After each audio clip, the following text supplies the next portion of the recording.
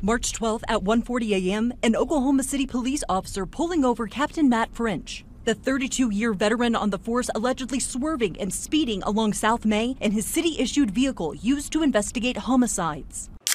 After what he says was a few beers and a poker game 4 blocks away, the homicide investigation captain's eyes were watery and he was slurring his speech. You been drinking?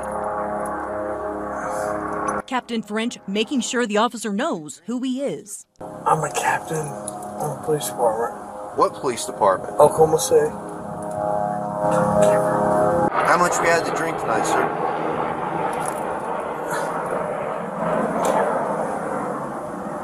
Please. Keep Sir, going. turn that off. I'm asking you.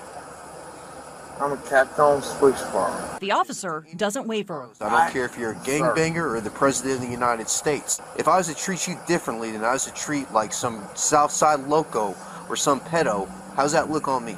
Okay, I'm not asking for that. After being denied, French agrees to a field sobriety test. 3, 4. Sir, please. 1, 2, 3, 4, 5. He doesn't pass. Are you gonna arrest me, sir? Yes, I am.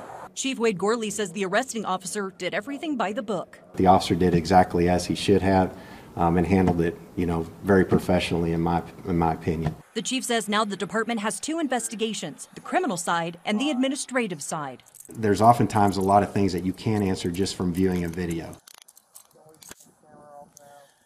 Yeah, we'll turn the camera off now. Thank you. I'd like to talk